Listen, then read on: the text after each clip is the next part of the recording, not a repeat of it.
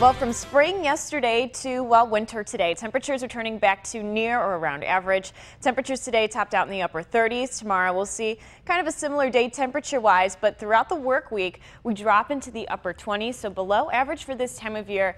Then climb into the mid-30s by next Saturday, and then Sunday of next week, temperatures return back into the 40s. So we do see colder temperatures on the way. High temperatures for today, though, managed to make it into the 40s, some areas in the lower 30s, and down towards Sheboygan, high of 58 degrees, so almost 60 degrees across the lower portion of our viewing area. So a mixed bag temperature-wise, and right now we're still sitting in the 30s. Sheboygan and Fond du Lac cooling off rather quickly with temperatures in the upper 30s, 36 out towards Appleton. We're in store for a colder night tonight, but compared to yesterday, we're around 15 to 20 degrees cooler, and we'll only see temperatures get colder as we go into the work week. Right now in Precision Radar, seeing some snow showers pushing through. Areas to the south seeing primarily rain showers due to temperatures being above freezing, and some areas seeing a mixture of some rain, snow, and sleet. But right behind the system that's pushing through, we see much drier air. So throughout the overnight hours, we'll see on and off snow showers, but a lot of us will remain dry as we go into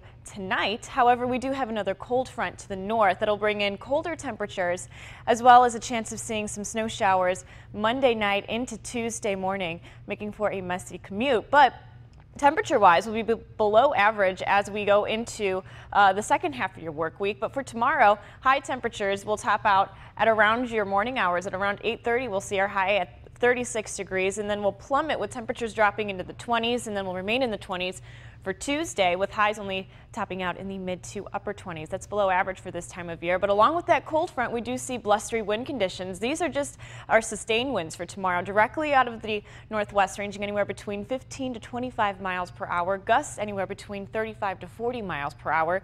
They'll diminish as we head into the afternoon and the later afternoon and into the overnight hours, which is good news for us as we head into your Monday.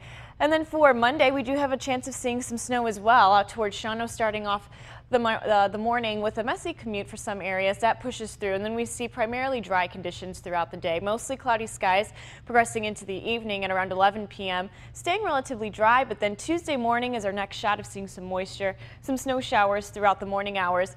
Just to the south of Green Bay, most of the accumulation will be towards the south, and we could see about a trace to an inch here in our viewing area. Areas south of the Fox Cities, around 1 to 3 inches of snow with that system on Tuesday. Forecast for tonight, temperatures drop into the upper 20s with mostly cloudy skies and a wintry mix, staying breezy. Tomorrow morning, temperatures will rise into the mid to upper 30s with decreasing temperatures throughout the afternoon, with a chance of some snow showers throughout the morning. Windy with gusts up to around 35 miles per hour. Our extended forecast looking rather chilly with temperatures topping out in the upper 20s by Wednesday and Thursday, with a mixture of some sun and clouds.